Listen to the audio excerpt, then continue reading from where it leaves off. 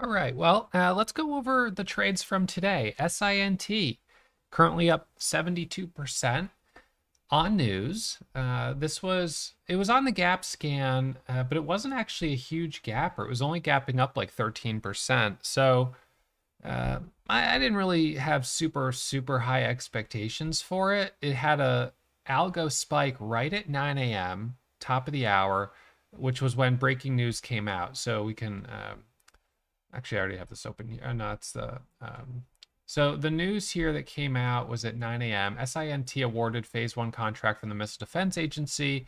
Blah blah blah. Contract for 150 grand.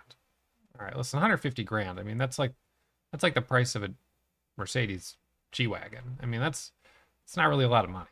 All right. So, but again, it is news. So the stock ends up squeezing up, and it goes immediately, at 9 a.m. from, about low of $7 up to about 972, which is a pretty good move. And then as we got closer to the open, it was below VWAP. It was clearly sort of fading. It wasn't holding up very well. So I didn't really think much of it. At the open, it pops up, and I was like, I'm not going to get caught in a rejection off VWAP. I don't like that. And then it came back up right here, and this reminded me of that trade on AM. So, I think it's important to recognize that patterns do repeat themselves in the market. So let's look at AM on another chart here for a second. So AM, this was it's like 2 weeks ago. All right, so we'll go back. It was the day it made the big move. So there we go. All right, so it was this day here. So sort of similarly at the open, it did pop up, and actually it was a little cleaner at the open than SINT, but it sold off, and then right here, boom, into a halt. That's a setup that can definitely trap short sellers, as the stock suddenly has this surge of strength and halts up. So anyone who is shorting in this area for that breakdown ends up being trapped as it's halted up. And when you get caught in a halt, there's no time when it's that fast to unwind the position. You're suddenly, all of a sudden, you blink, you look to get drink, and then you look back, and it's halted up. And now it resumes and it halts up a second time as short sellers are trying to cover, and long bias momentum traders are jumping in to ride that wave. All right, so that's AM. So this morning when I saw this, what basically happened, and we can look at the 10-second chart, it happened really quickly. So let's see.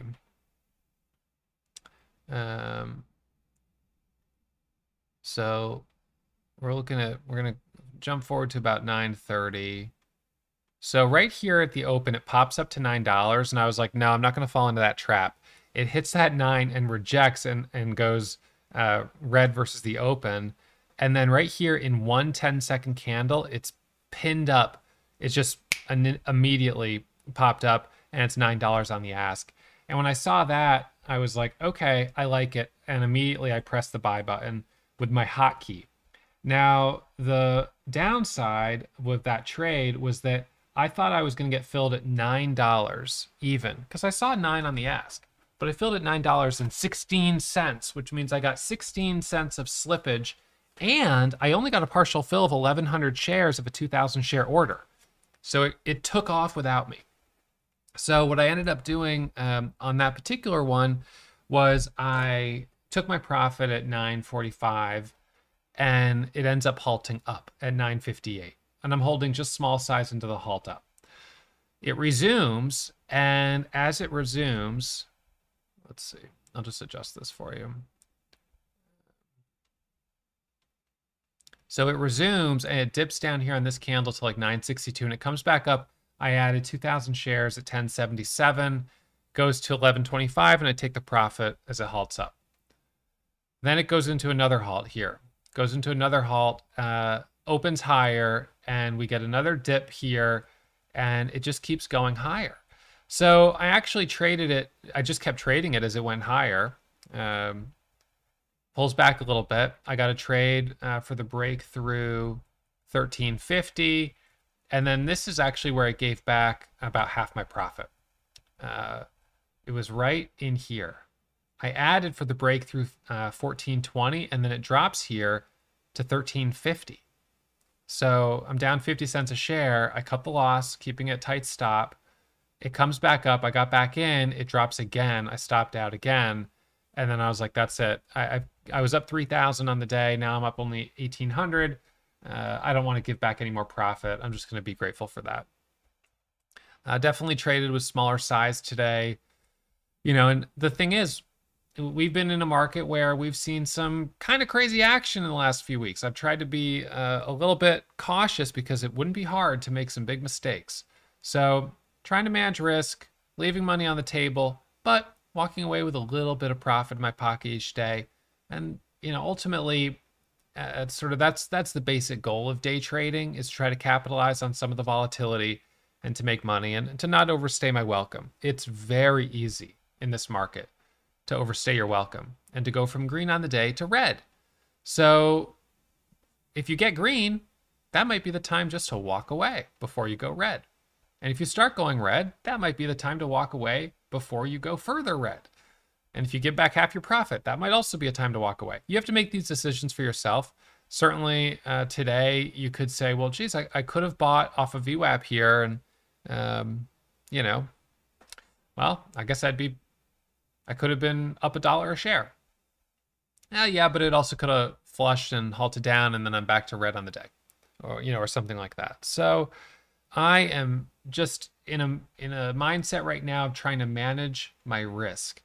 I don't have the, I'm just kind of on a slow sort of, it's the ebb and the flow of trading, but I'm on a little bit of a slow stretch here. We've had a couple of days that have been really good. We had, of course, COSM and a couple of these others, but even those I left a lot on the table on. So I'm always happy to see traders who are trading and excelling and crushing it, even when I'm going slow, because it just goes to show that you guys have learned how to capitalize on momentum. You've got your own risk parameters, and you're willing to step up when you see really good opportunities. So I love that. That's awesome. And some of you guys today certainly did far better than me, which is great, even on a similar entry, because I took my profit too soon.